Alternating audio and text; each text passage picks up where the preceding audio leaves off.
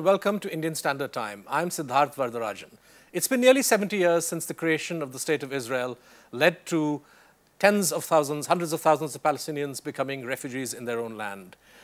The UN Works Relief Agency for Palestinian Refugees is the primary UN body that deals with the plight of Palestinian refugees, works to provide food, employment, and in general to look after their welfare, and has been the oldest UN agency dealing with refugees anywhere in the world since it was set up in 1950. The UNRWA is headed by Pierre Krahenbuhl, and we are very lucky to have Mr. Krahenbuhl in the studio today to discuss with us the work of the agency. Welcome to the show, sir. Very pleased to be here. Thank you. Mr. Krahenbuhl, tell us, to begin with, for the benefit of our viewers, a little bit about the history of the UNRWA. As I had said, this is one of the first times that the UN got involved actively in providing protection and relief for refugees. How is it that the UNRWA came into being in the first place? Well, you said it in your introduction, and the State of Israel is created, and as a result of the Arab-Israeli war at the time in 1948, 700,000 Palestinians were displaced from their homes, their villages, or fled, and ended up in what is today Lebanon, Syria, Jordan, and Palestine, the occupied Palestinian territory.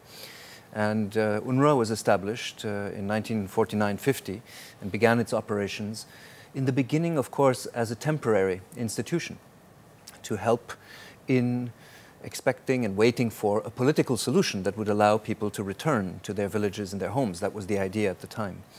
Now, of course, the focus was, as you said, relief in the beginning, but then very rapidly we delivered a series of services that were almost like a state delivers services to a community, education, healthcare, relief and social services. And this is what we continue to do today, now almost 68 years later. And I think it's very important for people to think about what it means for a population to have been a refugee population for so long. You know, I think about coming to India, for instance. What strikes me, it coincides almost with the date of the Indian independence. So every Indian citizen can reflect on, you know, the pride of having established your own nation, the pride of having invested in shaping your own destiny, taking things into your own hands, and going through so many huge achievements, from political to agricultural, from technological to others, and defining what your own future is. And here's a community, in the meantime, over 5 million Palestine refugees. Right, so the 7,500,000 has grown over the years, as you would imagine. That's right. Yeah. You know, of course, the children have been, you know, born into these families, and in the meantime, it's 5.2 million. So if I take a comparison, which in Indian numerical terms is maybe not huge, but it's almost the population of Kolkata. So, you know, that we have a direct responsibility for, and this is the population of Singapore that UNRWA takes care of, in a sense, not just of the emergency relief, but really investing in education, also in the future of young children. So this is the focus of the agency. So just to be clear, if we're talking about 5 million plus, technically classified as Palestinian refugees, correct, who come under the mandate of your agency. That's correct. Are these people physically living in camps, or is there a diaspora now of refugees who are around the world who still would obviously come under the mandate or broader protection of UNRWA? So at the 5 million, you will find 1.2 million living in Gaza, approximately 750,000 in the West Bank and in East Jerusalem, then just around 2 million in Jordan, currently still about 450,000 in Syria, and just around 300,000 in Lebanon. You will find Palestine refugees registered with UNRWA that have moved further afield, also as a result of the Syrian conflict, which we may address at a later stage. But those are the 5 million are in the region, and we have direct responsibility for them. Yeah. Right. Now, the political context, obviously, when Resolution 194 was passed by the General Assembly back in 1949, and subsequently UNRWA was created, give us a sense of the political context. The Israel-Palestine issue is hugely divisive. For 70 years, it's been enmeshed in Cold War politics of one kind or the other. How easy or difficult has it been for UNRWA over the years to navigate itself through the very, very choppy waters of regional geopolitics? I think this is one of the biggest challenges that we face, because it is a highly emotional, very polarized region, where of course whatever you do or don't do or don't say is going to be picked apart by a variety of stakeholders and actors. And I think, you know, for Palestine refugees themselves, and therefore for our operations, the continued existence of occupation in Palestine itself, the repeated wars in Gaza, or currently, of course, the absolutely catastrophic conflict in Syria, have broken the community into so many parts. It really, you know, takes a deep understanding to think now about what it means for Palestine refugees who have been in Syria for the better part of 65 years, who were generally welcome there, had access to employment, created businesses in many of the camps in which they lived, and had the satisfaction, although they couldn't go home, but they had the satisfaction of self-sufficiency and the dignity of having an employment that would cover the needs of their families. And yet today, of course, they are another generation of Palestinians that have faced the trauma of displacement, loss of friends, loss of neighbors, loss of property, loss of income and livelihood, and find themselves in, you know, the next phase of the indignity of displacement and also of the fear of a very uncertain future. So this runs very deep through the entire community, and I think it's something that the world, you know, should remember and therefore not run the risk of neglecting, because there's a very high price for stability in West Asia if one did neglect the plight. What's the estimate of the number of Palestinian refugees currently in Syria itself? So there were 560,000 Palestinian refugees before the war in Syria. Approximately 65% have been displaced because of the war. Roughly 120,000 have left the country entirely. The majority fled to Lebanon and Jordan, where we have now hosted them in other camps and provide the services to them there. But about half of those who fled have gone to other countries, so Turkey, Egypt. Some have managed to reach Europe, others have ended up in Brazil or in Asia. And do they remain enrolled with UNRWA in some way, or do you then lose your link with them? It's a very interesting point. They remain registered as refugees, which, you know, allows them, if they were able to return to the region, to continue to receive the services. But it's true, strictly speaking, our mandate in operational terms, in the sense of delivering services, is limited to the areas Lebanon, Jordan, Syria, and Palestine. So if they cross into other areas, they would then fall under the mandate of the UNHCR, the High Commissioner of Refugees. Right. And in terms of physical security for the Palestinian refugees that are still in Syria, tell us a little bit about the challenges that your agency faces. I mean, I know there have been a few incidents. I was reading about a safe zone for children, for example, that came under shelling, which affected Palestinian refugees. Are there any figures of casualties, for example? Have Palestinian refugees in Syria fallen victim to the civil war? Have you had any luck in your dialogue or negotiations with the Syrian government or with the numerous rebel groups that they should be mindful of the fact that Palestinian refugees are living there? It's a very important point, because there's a region to the south of Damascus called Yarmouk, which is, one has to imagine that as a neighborhood of a city, but which was an area which 160,000 Palestinian refugees lived before the war started. It is now one of the most embattled areas of the capital. It's a landscape, and I have visited many areas of conflict over the last 25 years working in humanitarian work, but it is one of the most devastated landscapes I've seen, because in 2012, 2013, armed groups of the opposition entered the camp. It was besieged.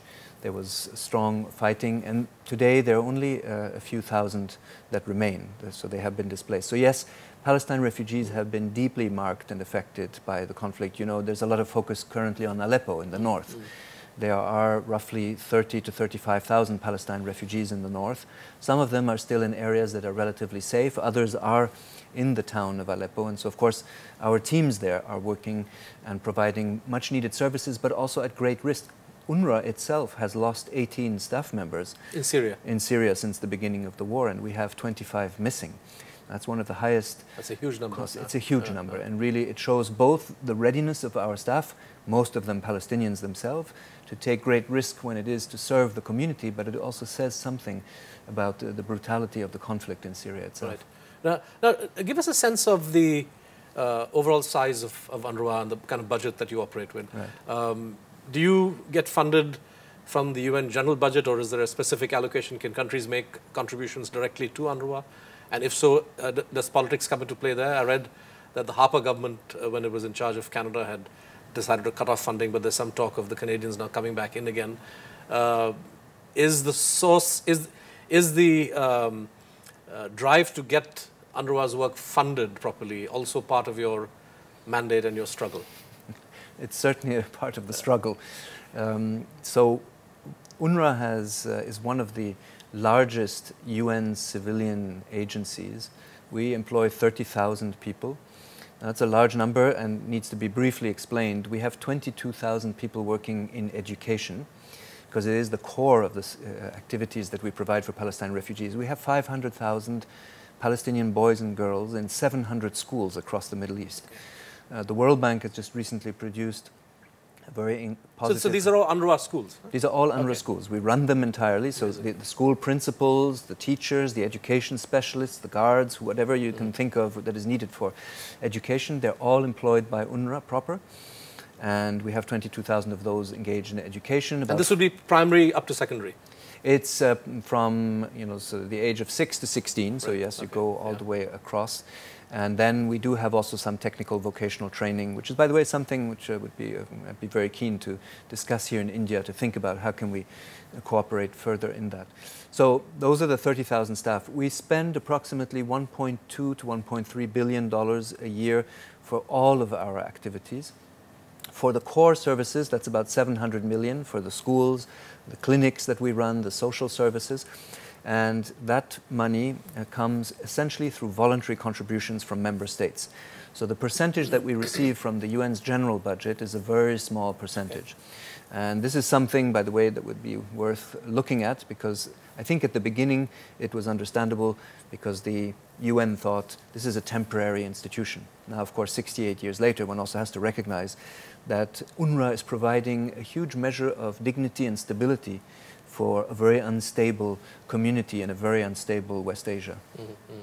And if I were to get into a practical issue of school curricula, I mean, is there a UN system, or do you follow the curricula of Jordan if you're in Jordan, or Correct, Syria if you're in Syria? So we apply the national curricula of the country that you're in? Of the country, but of course we have gone through significant reforms in which we have, for example, been the only agency in West Asia to add human rights curriculum, for example. It's a very innovative approach. We also have, of course, we check that the curriculum and the things that we teach in the UNRWA schools are consistent with UN values. I mean, this is very important.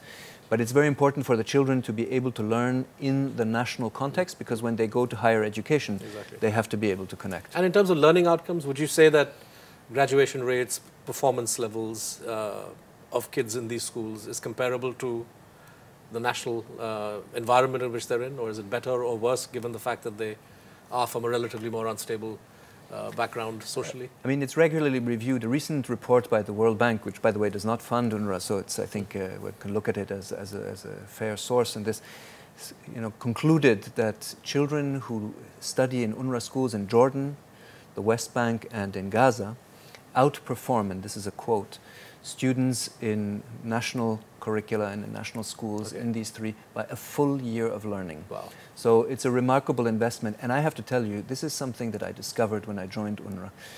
I had not worked in education-related fields previously. And what I've discovered is the extraordinary, almost visionary dimension that UNRWA added to its services very early on. By focusing on education, you don't look at young people only as being the victims of a historic injustice, which they are. But you also look at them as actors of their own destiny, who can take a certain number of things into their own hands, who can shape the future. And when I meet children in the UNRWA schools, whether it's in Gaza or Syria, the passion that is there, the hope to be able to contribute to something meaningful in the future, the desire to be recognized like children anywhere else on the planet. You know, when the UN Secretary General visited Gaza recently and met with members of our school parliaments, young boys and girls, he was talking about human rights. And at one point, a young boy looked at him and said, "Secretary General, we are learning about human rights in UNRWA schools. The only question we have is, why do they not apply to us?" And I think this is something, again, where the world has to look at these young boys and girls, go beyond the anonymity of numbers and see the humanity of individuals, so that this starts to make more sense. Mr. Krahenbuhl, many viewers in India shared the shock and horror of people around the world at the images of destruction that we saw in Gaza, or that we've seen, I should say, repeatedly in Gaza, every time Israel has attacked the territory, Palestinian territory there. What we saw in 2014 was really horrible in terms of the damage to physical infrastructure. There was also incredible loss of life, and there were a number of incidents where it has been alleged, credibly, that UNRWA facilities, a school, other facilities were either deliberately targeted, or that the Israeli Defense Forces did not take adequate precautions in order to ensure that civilians were not hurt by military action. I know that this is an issue that you've raised with the Israeli side. Recently, the Israeli Defense Forces decided that in the case of the school attack, everything was fine. There was no need to have any kind of criminal action. How hopeful are you of any kind of acknowledgement by the Israeli government that its method of conducting war is deeply flawed and that civilians are being put in harm's way? Or do you think this whole thing is going to be brushed under the carpet? So two things on this. The first part of your comment, which was about the 2014 and the impact itself, the destruction and everything. The one thing that I'd like viewers to have in mind is that you can think about the images of destruction at the time, and one could look at photographs of today and see which areas have been physically rebuilt or not. So you can see the physical destruction. But people have to remember what it means for individuals. You cannot map out the psychological impact that it has on people in Gaza to not only have gone through these repeated conflicts, have seen the destruction. It's also, for example, for children. 90% of our school children in Gaza, and we have 250,000 boys and girls in our schools, have never left the Gaza Strip in their lives. Now, this is such a minuscule territory, overcrowded already today, so not to mention how it will be in 20 or 40 years from now. And children cannot leave. You almost have no employment opportunities. Last year, UNRWA tried to recruit 200 new teachers for its school. We had 22,000 qualified applicants because there are no other jobs to have. So it's also the human consequences that need to be thought about. And then to come to the point on the ways in which UNRWA schools were affected. So we spoke about it during the war. We denounced it during the war when our schools were hit. We also denounced when our schools were misused by in certain cases, Palestinian groups that placed weapons components in 3 of our schools. So I want to be very clear here again. It's a matter now of public record because the Secretary General of the United Nations conducted a board of investigation, board of inquiry, and he found that in these instances, indeed, over 40 people lost their lives and over 200 were injured in instances where UNRWA schools were hit by Israeli artillery.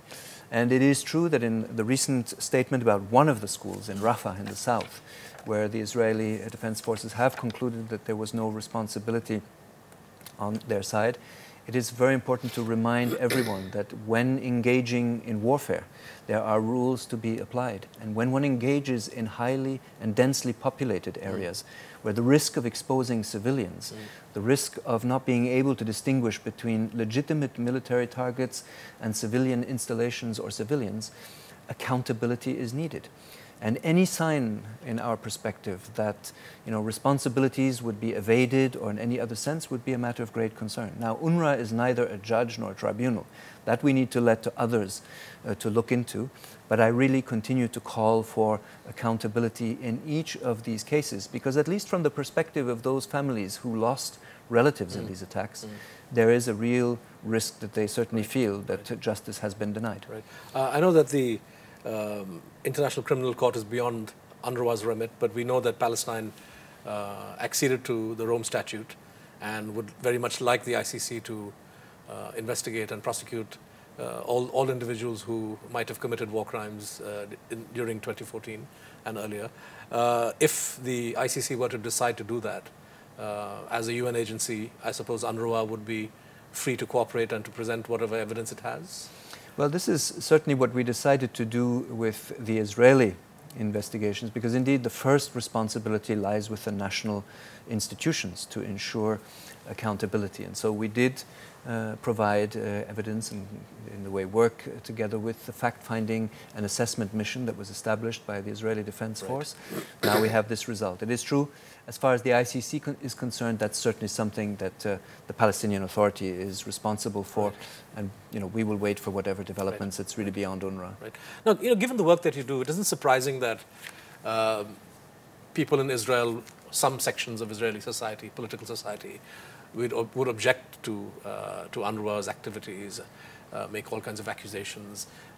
Recently, I've seen repeated attacks on UNRWA by fairly senior former Minister of Finance Yair Lapid and former Shin Bet director Avi Dichter, making allegations that most workers, most UNRWA workers in the Gaza Strip are all Hamas terrorists. How do you deal with these kinds of allegations? Does it worry you that responsible Israeli politicians are trying to erase boundaries between the obviously very legitimate work that you do and the political, military work or activities of an organization like Hamas, which obviously the Israelis consider to be a legitimate target? Does this worry you that the line is being erased in the minds of some Israeli politicians? Well, in a way, the examples you've given are a reminder of how polarized the situation is and how emotional and how continually we are confronted with comments. And by the way, it's from Israeli commentators and politicians at times. It is from international associations. Sometimes we have critical remark in other countries. Well, sometimes, to be very frank, we're also being challenged by Palestinians on some of the services or changes that we make. So we do operate in that. But to come to the specific part, first of all, we have to remember, the mandate of UNRWA is not something that anybody can play with. It is anchored in the UN General Assembly. Yes. So we draw our legitimacy not from something self-declared. Yeah. We draw it from a mandate that was given by the community of states to address a fundamental problem that, by the way, why are we still here? Yeah. Not because UNRWA has any intention of saying refugees need to remain refugees. Not because any refugee, and I have never in my entire humanitarian career met a refugee who wishes to remain a refugee. Yes. And I can tell you, when I go to the communities of Palestine refugees, they're not asking me, please help us to stay refugees. Yeah. They want somebody to take their situation seriously in the international community to deliver on its promise to resolve this issue politically. And this is where, of course, the catastrophic failure of the international community in its broader sense, but frankly also of those who today maybe at times wish to question UNRWA, I think would be well served to focus on addressing the fundamentals. Absolutely. Because in a way, to put it like this, we can close our eyes on the issue now, and then we can open our eyes in 5 years again, and the situation will only be worse. Because do we need really to look even further at all of the instability in West Asia to convince ourselves that when you fail to address political circumstances politically, you get 68 years of UNRWA, but you also get all of the ongoing problems in the community. So this is really what my message would be. I never had a problem to be challenged, and I, by the way, sit down frequently, including recently, with senior Israeli military people, and every time I also raise the question, is there anything that you have to, you think you have to say to me about any of our staff? Is there any? And there is currently nothing. So to simply put out general and generic information to accuse UNRWA is not sufficient, and in particular, to overlook one's responsibility in political terms, that is certainly the most serious issue. This is your first visit to India as UNRWA chief, and Palestine and the Palestinian cause has always been close to the hearts of people in India. In the minute or so that we have left, what is it that people in India could do, the government of India could do, to assist UNRWA, the work that you're doing to assist Palestinian refugees in general? India is doing quite a lot, but is there something targeted or specific that we could do that would help your work? The first thing, I'm very interested to learn more about the Indian perspective when looking at West Asia, when looking at the Palestinian issue, when looking at Palestine refugees. The Indian voice has to be heard in this context. This is very important. And what I find the most important is that we don't allow, and here I'm sure India can play a role, this issue of Palestine refugees to kind of be set aside, saying, you know, it's an old issue, as I hear sometimes in ministries when I travel internationally, saying it's an old issue, we have now more pressing things to do with Syria and Libya and Yemen and many other places. And to think that, you know, this issue is just going to go away by itself. I think it requires, on the contrary, a lot of political attention, because investing in a political solution to the Israel-Palestine conflict is an investment in regional and more global security. It would help address and find an appropriate solution for Palestine refugees, bring the dignity to a community that has been denied dignity and rights for too long. And I think in India's historic experience, there is certainly a great contribution to be made in that regard. Right. Mr. Krahenbuhl, we're completely out of time, but it's been fascinating talking to you. Thank you so much for your time. It's a great pleasure. Thank you. Well, that wraps up this episode of Indian Standard Time. Do join us again next week with another guest. Thank you for watching.